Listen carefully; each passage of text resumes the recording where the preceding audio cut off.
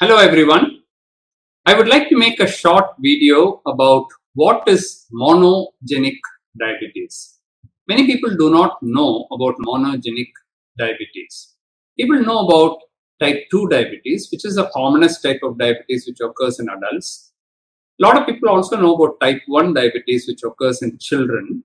And if you have type 1 diabetes, you have to take lifelong insulin throughout your life. The child or young adult has to take the insulin 3 or 4 times a day for the rest of their life. But apart from these, there are other forms of diabetes called as monogenic diabetes. That's what I'm going to briefly talk about today. As the name itself implies, monogenic means a single gene is involved. In our body, there are thousands of genes, but there are also genes which control the pancreatic insulin secretion.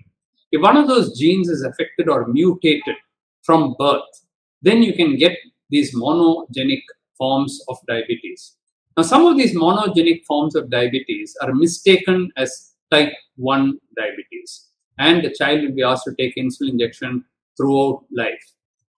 If we are able to correctly suspect and diagnose monogenic diabetes by doing genetic testing, then some of these children can stop the insulin and be converted to tablets. And that's the importance of monogenic diabetes. We have just set up a center for monogenic diabetes at Dr. Mohan's Diabetes Specialty Center and the Madras Diabetes Research Foundation at Gopalapuram in Chennai. Our research center is also shown here.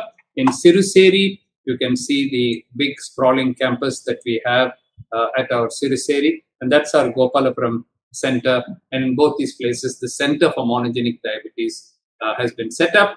It's been just inaugurated by the Honorable Health Minister of Tamil Nadu, Thiru Ma Subramanian. So let's go to the subject of monogenic diabetes.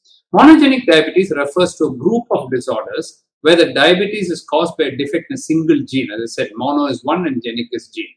About 2 to 5% of all the diabetes cases in the pediatric and young age group is caused by monogenic diabetes. And the importance of this is if you are able to do the genetic test and identify it, the treatment for that child or the young adult can change.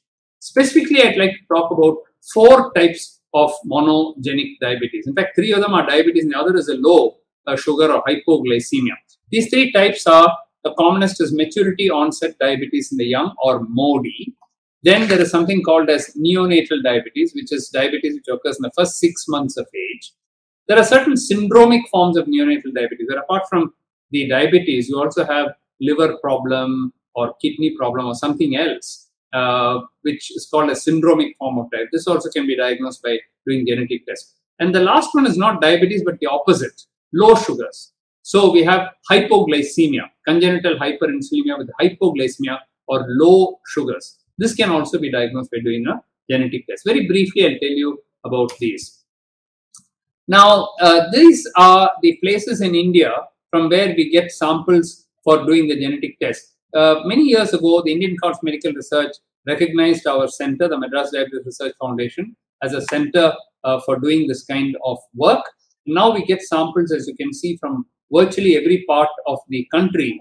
We get blood samples from these children or young adults, and we are able to diagnose whether they have one of these monogenic forms of diabetes and give them the proper treatment.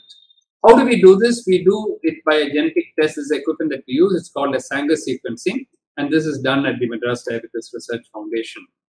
The numbers are not small. We have close to 1,500 or 1,500 people who have been referred to us for this testing. Mody itself is almost 1,000.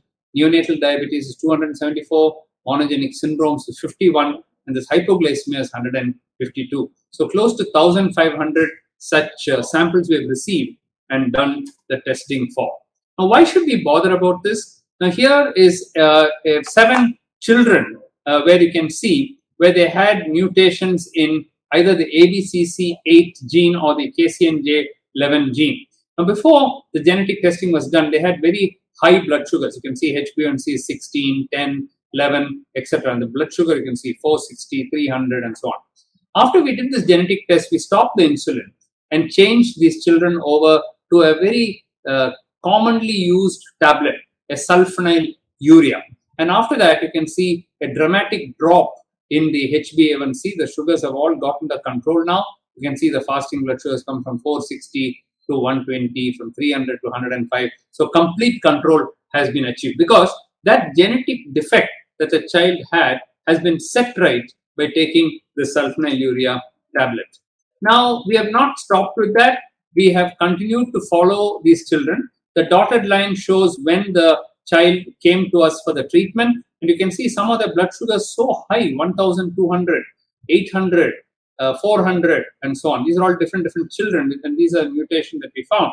And after stopping the insulin and changing the child to tablet, you can see a dramatic reduction in the blood sugar level. Now the blood sugars are almost 100, 150 in the normal range. And 1 year, 2 years, 3 years, 4 years after these children came to us, they still continue to have normal blood sugars. As far as these children are concerned, it's almost like a miracle that they're able to stop insulin and in fact be better controlled with the tablets. Now this is an opposite situation. I told you about this condition called congenital hypoglycemia. You can see the blood sugars here, 20, 30, 40 and so on. So these children underwent the genetic testing. Then we found out that they had congenital hyperinsulinia. Then we gave them a tablet called as diazoxide. And after treating the child with that, you can see the blood sugars have come back to normal. In almost all the children, it's come back to normal. And again, it's kept for 1 year, 2 years, 3 years, 4 years down the line. The children are still very well controlled. Now, to spread awareness about this, we've already started what is called as the Neonatal and Monogenic Diabetes Registry of India.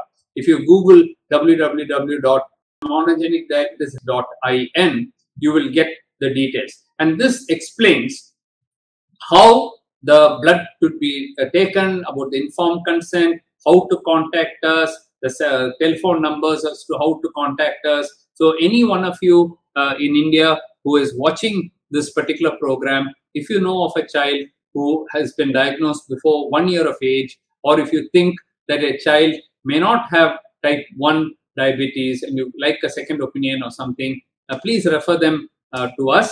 At the end of this video, I'll give you some email IDs and cell phone numbers, and please feel free to contact us. If you can help such children, it would be great. Now, the significance of our work is that the genetic diagnosis helps in correcting the treatment, the correct diagnosis, and to plan the management of monogenic diabetes. We've been able to, it's very gratifying that we've been able to help hundreds of such children, very often from very poor socioeconomic status, where we have helped them out by doing free genetic testing as well.